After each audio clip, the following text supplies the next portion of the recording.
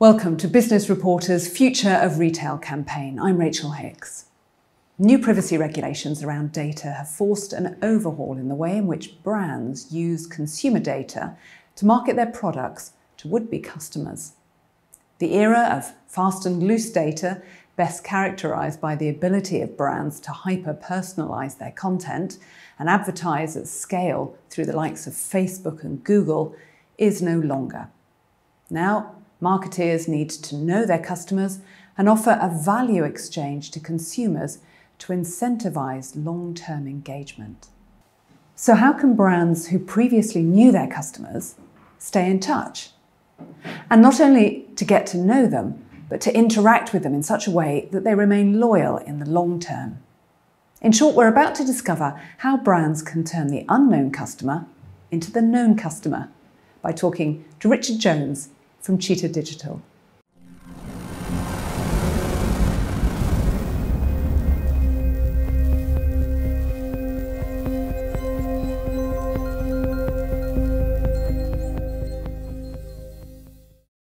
Good morning, Richard.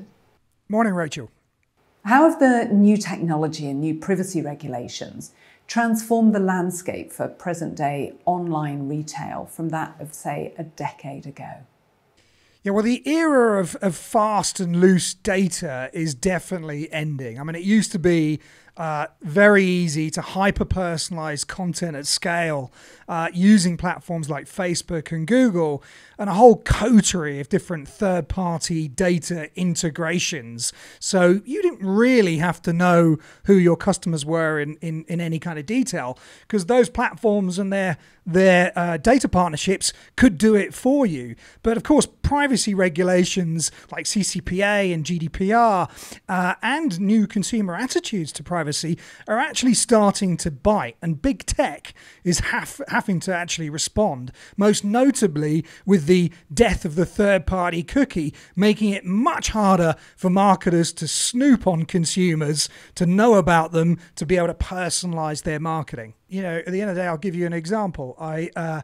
I actually went to have a hernia operation, and I literally came back and was sort of coming around from the meds 12 hours later, went onto Facebook, and I started to get hit by adverts saying, hey, you know, did your hernia operation go wrong? Would you like to call our lawyer service? So, you know, that's clearly an invasion of privacy. What effect is this having on the ability of brands to build direct-to-consumer relationships?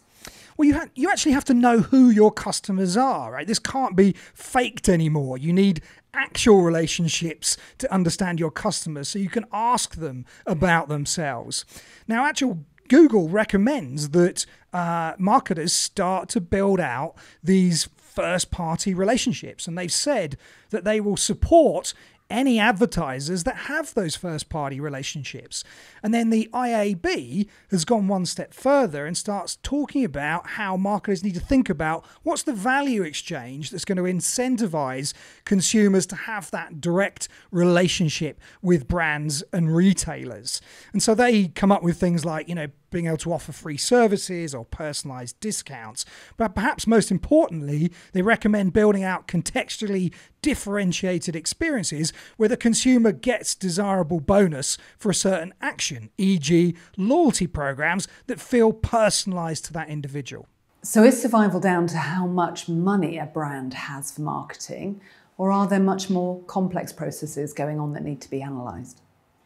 No, it definitely isn't all about how much money you have. If you think about the sheer volume of advertising dollars that put into digital advertising today, I mean, Q4 of 2020 was an absolute record-breaking quarter in terms of the amount of money put into digital advertising. So we're spending huge amounts of money on using the channels that are there today with digital advertising. Now, if you think about what kind of financial return is coming to brands that actually invest in a loyalty program, you can start to see the opportunity. So there is a significant opportunity to divert money from digital advertising and actually investing in things that build out that direct-to-consumer relationship like loyalty programs. And there's a big payback for those that do.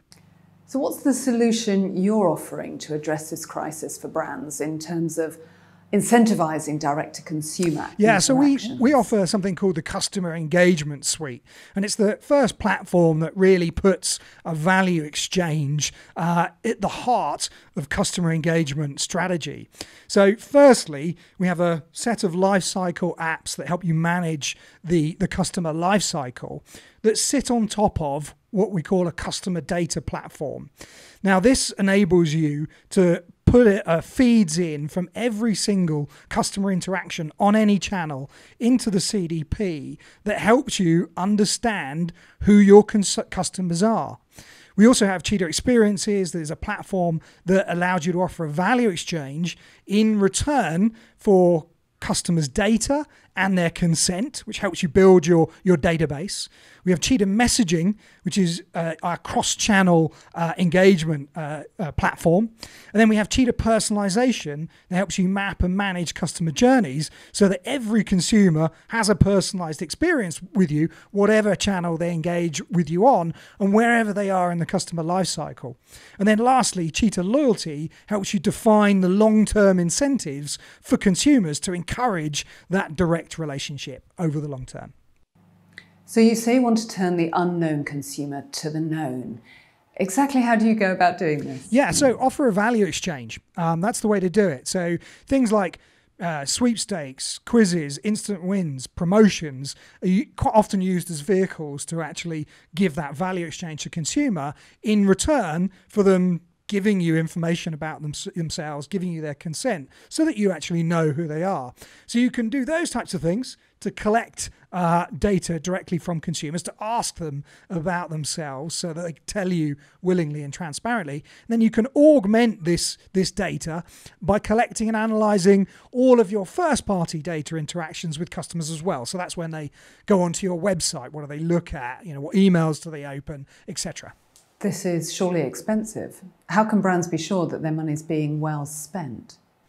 Well, I mean, it isn't expensive when you consider that really what we're suggesting to people, in fact, what Google and the IAB are recommending to people, is to divert some of the money that they put into digital advertising into programs that build a first-party relationship. And there is no better way of doing that than loyalty programs. So can a brand sustain itself in the modern age without customer loyalty? I'd say probably for a year or so, as some of these privacy changes start to take hold and to really bite, it's possible. But the reality is more and more consumers move on to things like iOS 14 has some of these privacy regulations baked in. You're going to see a dramatic drop-off in the effectiveness of digital advertising. So really, if you're asking me 3 years from now, will brands and retailers be able to compete without loyalty programs? I would say no. Richard Jones, thank you so much for joining us today. Thank you.